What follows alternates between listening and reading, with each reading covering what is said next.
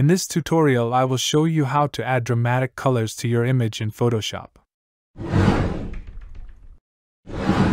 Click on the Adjustment Layers icon and choose Solid Color. Select the color of your choice and hit OK. Go to Blending Mode and choose Hard Mix. Decrease the fill. Select Mask and choose Gradient and apply blue color only to water.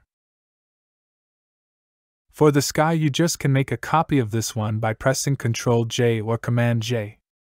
Then invert the mask by selecting the mask and press Ctrl-I or Command-I. And then decrease the fill for the sky. Don't forget to like the video.